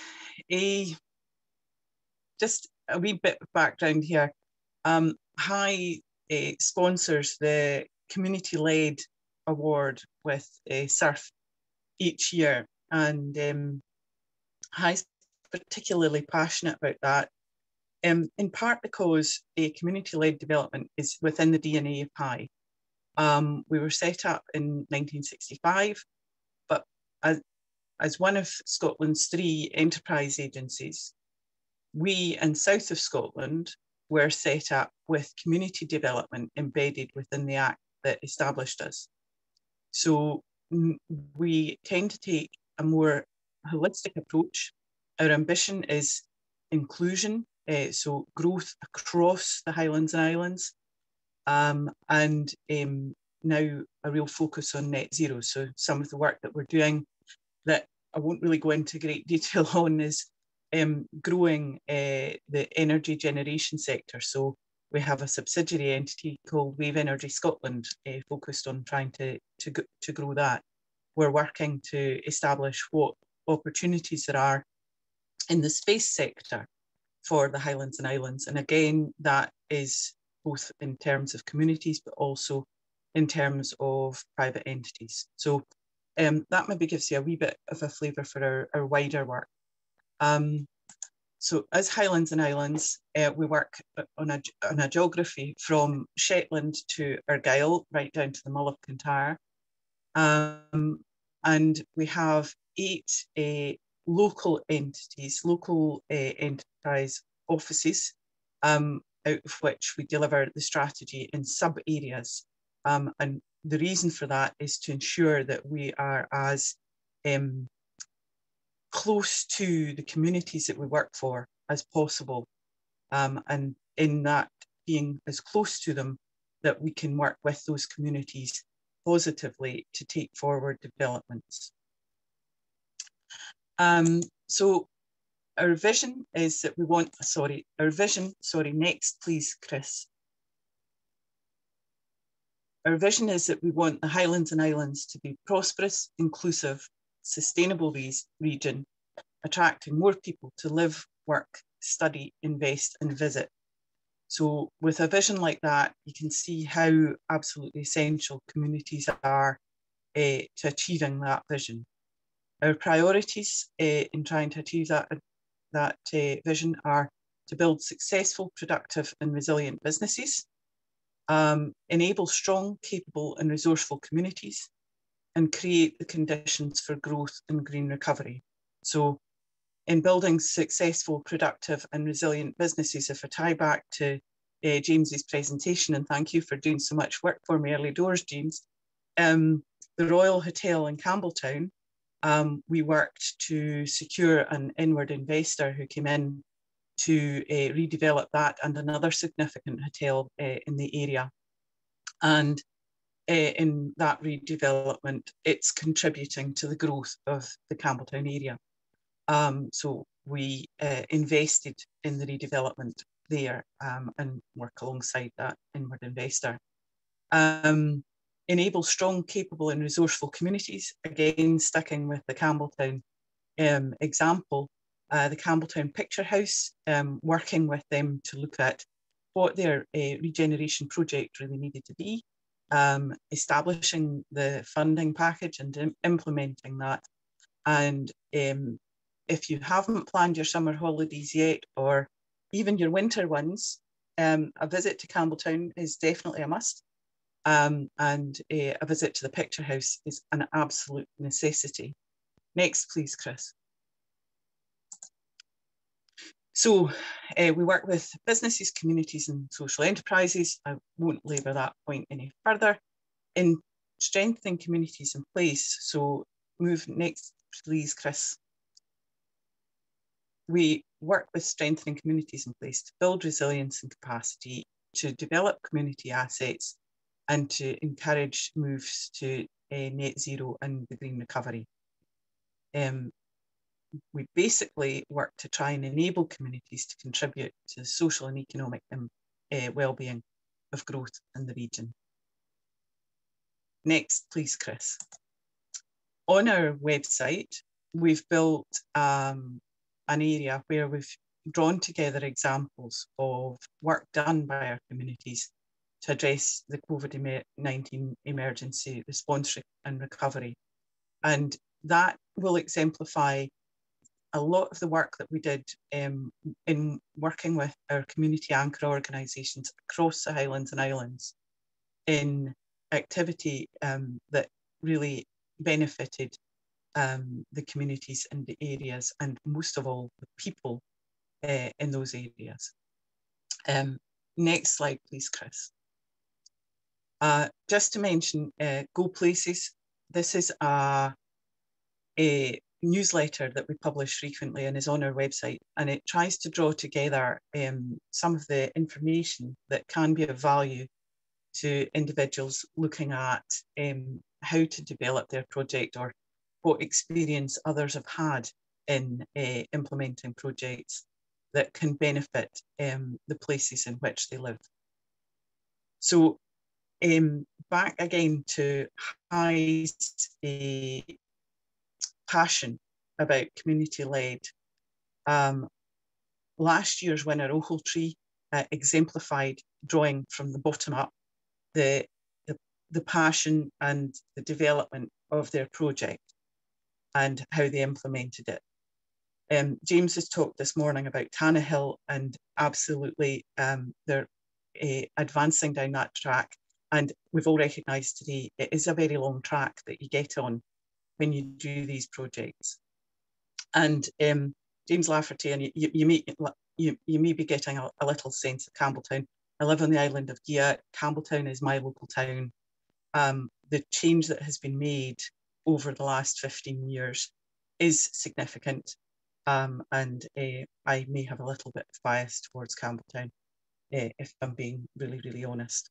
So community-led is a significant part of High's DNA and that of the south of Scotland. We are here, so what you asked earlier, Ewan, what's the new future? For us, it's more of these fantastic developments that make such a positive difference to people living in positive places. And we're looking forward to continuing with these projects across the Highlands and Islands and the collaborations that make such a difference. A key piece is that comes through for me is the work that goes into engaging people and ensuring that those people are bought into the direction of travel for their communities, and that you then enable that to happen. So this is very much not about a government delivery arm imposing change in places. It's about how we facilitate and work with individuals in places to make these changes happen. Next, please, Chris.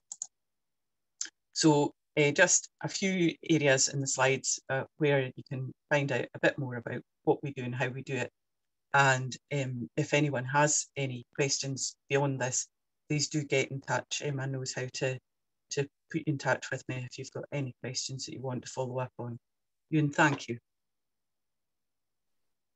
Thank you very much, Margaret, for that. And thank you for mentioning some of the other previous Surf Award winners. And Ochiltree, I know, is one that we'll be using as a case study.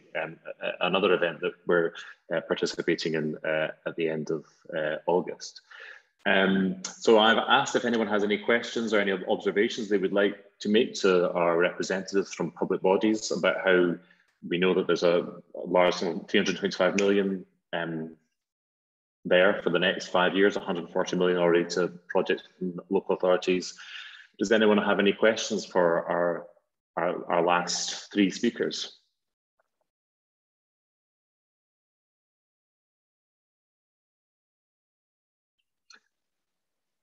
We do still have an outstanding question for one of our last speakers. There was a question actually for you, Nancy, which you partially answered, because I think somebody was asking around how you surveyed and engaged with the community during the pandemic. And I know that the survey for the local outcomes plan was done prior to COVID, so you have a bank of information there. But how did you actually engage with people during the pandemic when it was maybe not so possible to meet together? Yeah, well, we were supposed to launch our survey report on something like the 28th of March in 2020, and it was all scuppered because of COVID, so we had to do that online. And I think in our survey, there's 18,000 people in our area, and I think we had 1,812 responses to our survey. So of that, 600 people agreed to be on our list of people who were looking for more information and wanted to be involved. So we've got that to be able to pass on information, and also a Facebook page. We use social media, and there's lots of Liz on the call here and myself, we are sort of admin in some like 3 or 4 different social media groups across the Larkhall area, so we can share a lot of information via that. But obviously the ones that are missing there are the folks who don't have access to the internet, folks who are not on social media. So during the actual process of the engagement, we were out in the streets. We went to every coffee morning that was ever there. We spoke to every men's group, and so we were making connections locally that we probably can build on going forward. But I think the fact that we've got so many organisations involved in the partnership, they cover such a wide range of people that it's actually, I wouldn't say easy, but it gives us a vehicle to actually pass on information and a lot more readily than we were before. And in a town the size of ours, word of mouth is an amazing tool. You know, although sometimes by the time it gets to the 10th person, the story might have changed. But, you know, the sentiment's the same. So yeah, we use really social media, and the folks who are out and about on volunteering during the year, we're actually passing on pieces of information, like what help do you need, who's your closest person. Some people just didn't have any relations in this town, and they were reliant on other folks. And of course the daughters and the sons were contacting us to say, will you go and see my mum? You know, so I mean, all that stress that people were suffering is the reality of what COVID was. Mm-hmm. Okay, thanks very much, Nancy. And I think previous experience in other settlements, the connection of using existing groups, sometimes when we're looking at problems, there's a desire to set up something new, but actually there are existing organisations and communities within where you live that we need, some people are maybe not aware of. And two places that I'm familiar with, because I had board members that lived them in Falkland and Cooper, you know, they spent about the first year just making sure they connected everybody, putting up lists of all the organisations and community groups that existed in their places, which has led to them working ultimately in Cooper, working with Phil, and has led to quite a lot of regeneration and development trust being created. There's some questions come in. Joanne, there's a question for you about when is the Our Place portal going live? I got told maybe the end of July.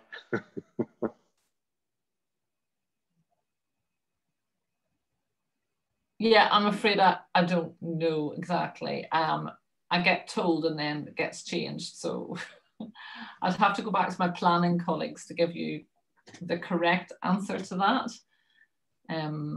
Yeah, soon. I can try and update Phil and Ewan and get the word out as soon as we know for sure. Okay, thanks very much. Alistair Scott's making an interesting question, and he's saying continuity is key. And is that easier in rural situations than it is in cities, where cities can have more transient populations? I don't know if anybody has any observation on that. It's really just an observation from me, Ewan. I'm from Architecture and Design Scotland, but my career is as an architect. And I just found it so much easier to get this continuity to happen in rural, small communities than it is in our cities. Continuity is the key. I think James said the big message of the whole day, in that it is about having the same people involved and the same parties for a long, long period of time. Regeneration is a bit like growing a garden. It takes time to do.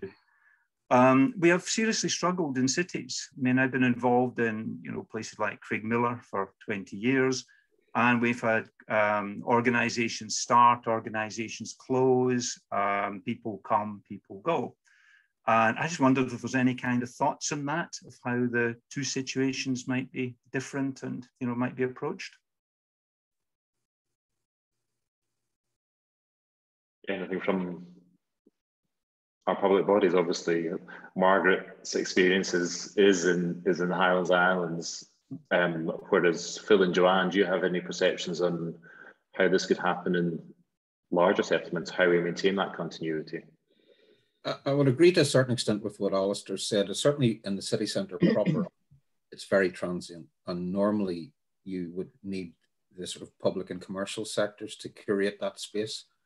But I would argue that there are neighbourhoods within cities that are quite static, and you could grow your garden. So you go to maybe Kelvinside in Glasgow or Highlands, you'll have people there that have been rooted for a very long time. There's some fantastic work that the Highlands bid is undertaking just now that brings in community and thinks about the vulnerable and, you know, builds in a wee bit of resilience. So it's a well-made point though, because, you know, having that sort of longevity, what James has been able to do over the course of 15 years, it is a long haul. You know, it's a big jigsaw that needs to have energy injected at different times, resources injected at different times. So, you know, the transient nature of how we have lived this last 30, 40 years, where we have been much more agile and we have been more global. I think the COVID pandemic is going to actually draw that back in, and people will be a wee bit more local, which maybe then can mean they'll be static for a longer period of time, and we can build on that.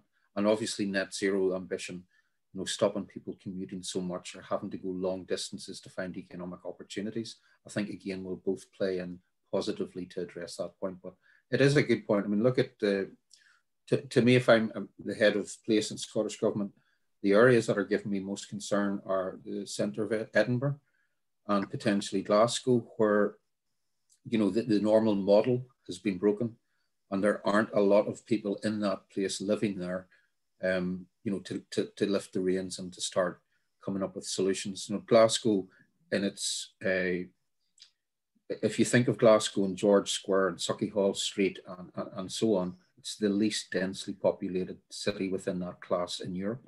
Nobody lives in Glasgow city centre. You have to go to Highlands or Denison or places like that before you find population. So city centre, I think, is a big issue that needs to be looked on. And transients maybe will reduce because people are going to be living more localised lives. Just a thought. I think that's fair, Phil. Carry Sorry, on. mind if I come in? Yeah. In the rural areas, the challenge that we have is the continuity and skills of individuals to sit on boards to drive these things forward, and the continuity of the vision. And I think that can still be a challenge in an urban area as well. So where Campbelltown, I suspect, has benefited is that the commitment to the vision has been agreed with the community, but there's also been that continuity in the shape of the public sector to that, and the commitment there that has kept being able to nurture, you know, James has placed huge emphasis on people, nurture those relationships with people and keep drawing them back in. And checking the vision, what James was talking about with the Tannahill vision is absolutely pertinent. Life moves on, you've got to keep checking the vision. So I have no access to a study that says is it easier in rural or urban. I've only got 25 years of rural experience, really. So it's perhaps a bit different, but I think the issue is there, regardless of the population density. It's the big issue, isn't it? So one of the really big issues. And also, I think in communities in rural or urban, making sure that people have the resource, that they're not exhausted by it, because I suppose volunteer exhaustion is something that we're all aware of, and Nancy, I was particularly aware of it with the work that you've been doing in Lark Hall, and you want to make sure that people are supported and that people's volunteering is not extractive of the community, but making sure that capacity continues. We have some other questions that have come in. Diane Gray is asking for any of the speakers, given the challenges of the last year, what is the most important for public funders to support in the next 12 months?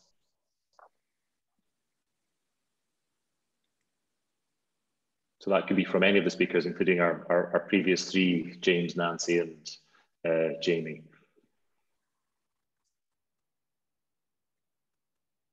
Margaret, you have your hand up. For me, it's recovery. It's where there's recovery activity taking place in communities that helps those communities to strengthen and grow as we navigate towards that slightly different picture that Phil refers to. So where there's recovery activity, but absolutely to be linked to inclusion and the net zero activity. because otherwise we won't actually achieve that strategic direction at all. Okay, anyone else? I was just going to say, I suppose there's a huge expectation for us to continue a lot of the services we've been delivering. And we've got plans to do that, but it's quite resource intensive. I think another thing is just the trust that funders have shown in us. They've been quick and nimble in responding. It's been really refreshing. I'd love that to continue, but I don't know if it will. Okay, that's a good message back to you, Diane, as a funder, about the trust that funders have shown, and also the simplification process that some funders have engaged in the funding application process. Diane, do you want to respond to that, seeing as you've unveiled yourself? It was a bit of a mean question, I'm afraid. I suppose within the parameters of what we're talking about in regeneration in place, and thinking about, so I work for the Heritage Fund, National Lottery Heritage Fund.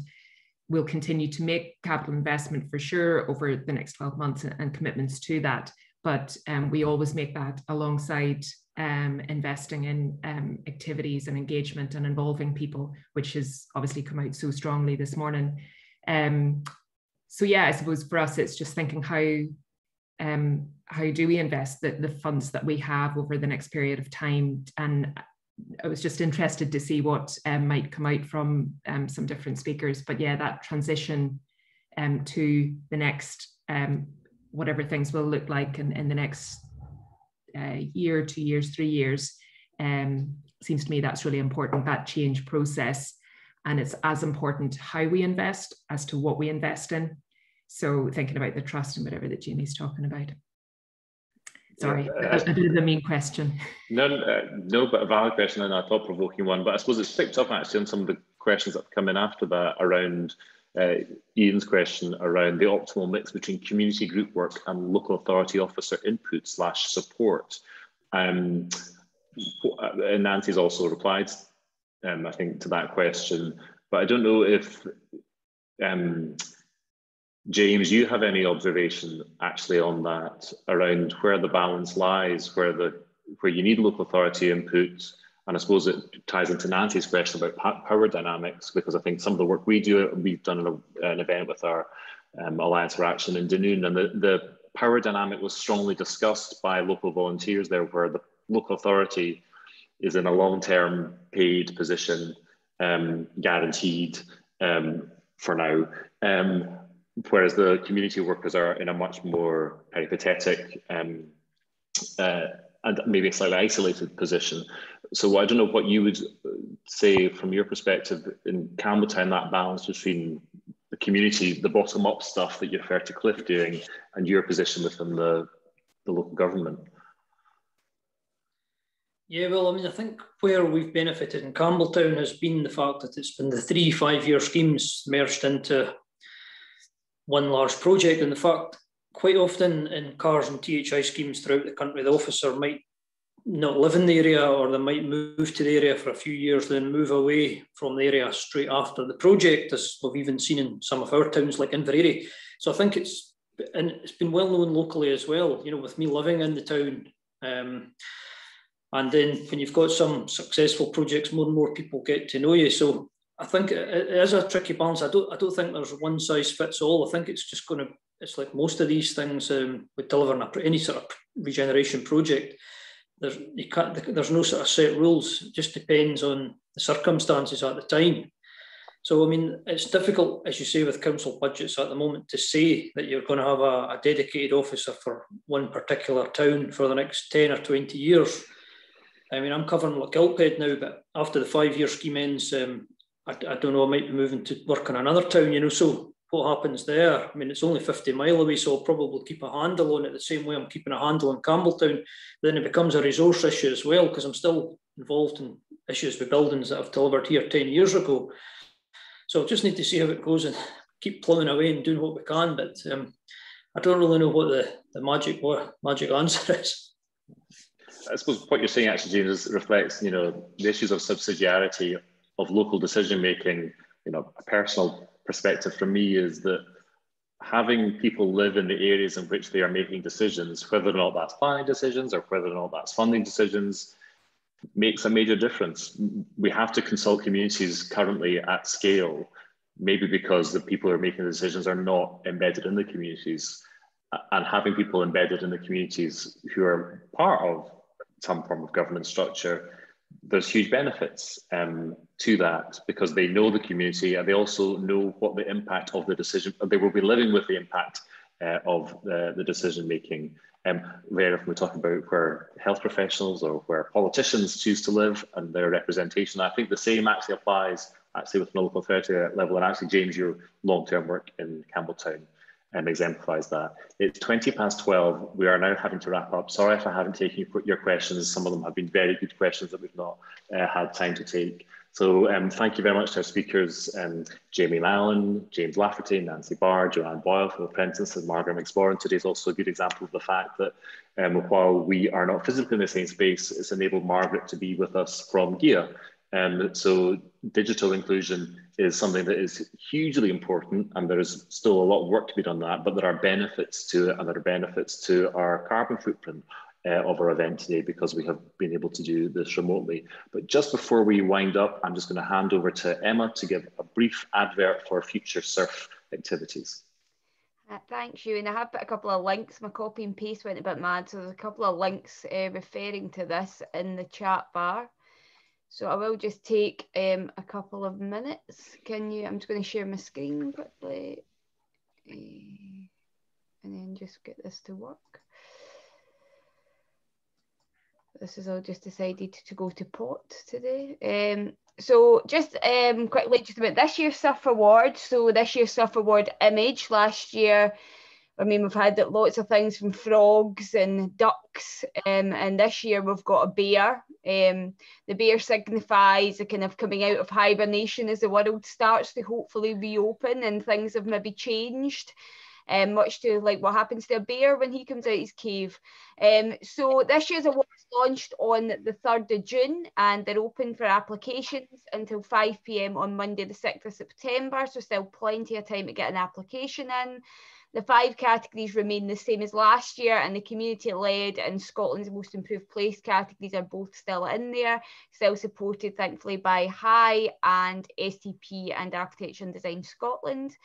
The awards dinner, which we're hoping will go ahead in a physical format this year, is set for the 9th of December in the Grand Central Hotel in Glasgow, and there's a link there on the screen to the SURF website for the application materials, but I've also put that in the chat bar. So just a quick plug for SURF membership. If you're not a SURF member already, it's £50 for organisations and £20 for community groups and individuals. From that, you get a way to promote to our wider network about your activities. You get to input into policy consultations that we do, and you get to first-hand information on anything that SURF are doing, and you get a pre-booking period for all SURF events. So there's some information on that on the SURF website under the Join SURF section, or you can drop me an email. And just lastly, some events that we've got coming up. So this is the 3rd in our shared learning event, and there's one more that's happening next week. And HIT features the 3 Creative Regeneration Awards along with Creative Scotland. So that's next Thursday at the same time. The SURF Annual Conference is coming up, and it's split again. It'll be virtual, and it's split over 3 days, and it focuses, the overarching theme is Partners in Place, and the sessions focus on post-COVID recovery, place-based regeneration, and then climate change. And we've got some good speakers in there, including the new Minister for Planning and Community Wealth, Tom Arthur. And then lastly, as I said, the awards dinner, which there's no information out on yet, but we're hoping that'll be the 9th of December. So again, all of that's on the event section, but I will send some information along with today's recording and a link to today's materials following the event. And that's me. Thank you very much, Emma. And again, thank you very much to our speakers. Thank you very much to our audience. Hopefully it's sunny where you are. I've lost my view. It's thick fog outside in my window in Edinburgh. It's the light of the East Coast Har. So I hope for those of you who are outside of the perimeter of the Har, you can go enjoy what looks like it's going to be a sunny. The sunny will continue for the next few days. And I look forward to meeting you all in person at some point at future surf events. So thank you very much.